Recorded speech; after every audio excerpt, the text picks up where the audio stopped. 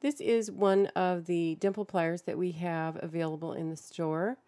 This one makes a 1 millimeter dimple. You just insert the metal and give it a little squeeze, and you have a nice dimple that will guide the drill so that it doesn't skate away, and you get your hole drilled exactly where you want it.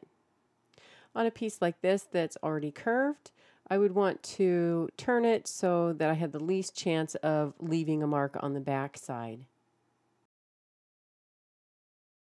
All of the pliers have a nice long reach so you can get into the middle of larger pieces of metal. The pliers are available in 1, 3, 5, and 7 millimeter sizes for a ton of great design options.